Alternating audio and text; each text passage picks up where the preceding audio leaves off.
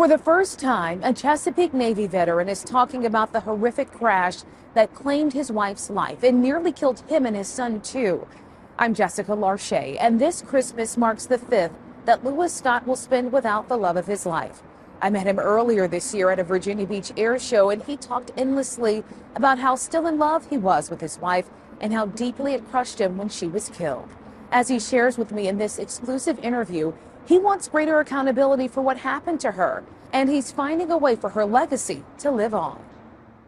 I'll always love her, always. I've never felt a love as deep as the love I had for my wife, never. Lewis Scott is still in love. Tell me about Debbie. Oh my gosh. She was the most selfless person.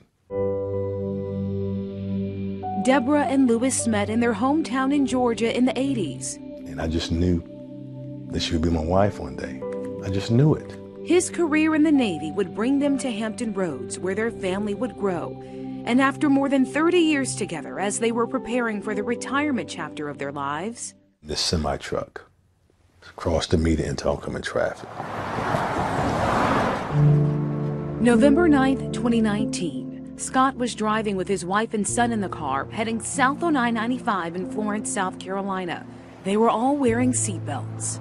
Records from the South Carolina Highway Patrol reveal the driver of a semi-truck heading northbound on the other side of the interstate crashed through the guardrails, crossed the median, and into oncoming traffic.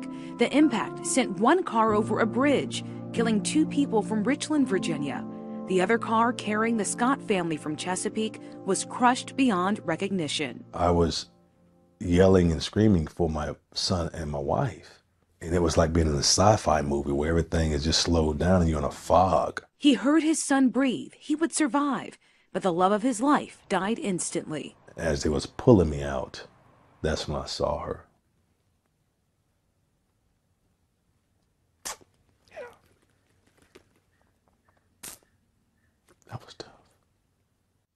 Even though here, I know there was nothing I could do.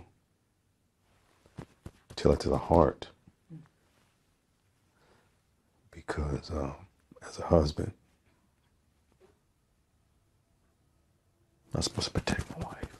It was hard for me.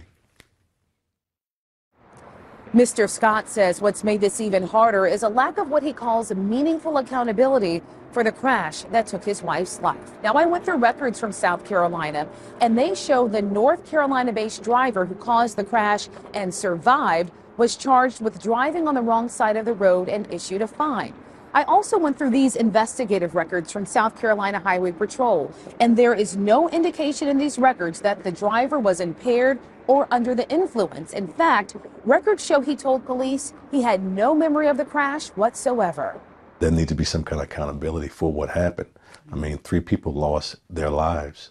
Families have been impacted by this. While Scott considers his legal options for accountability, this is my wife's diary.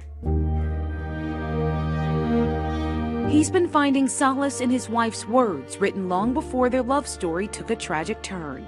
What does this line say? It says, "Dear diary, being in love is a great feeling."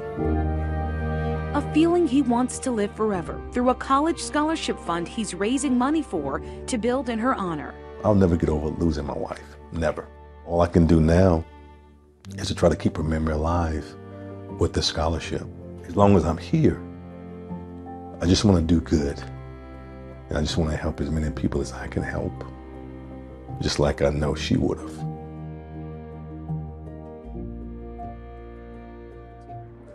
As Mr. Scott builds that scholarship fund, there are ways you can help. I've included how you can do that inside this story at WTKR.com. Jessica Larche, News 3.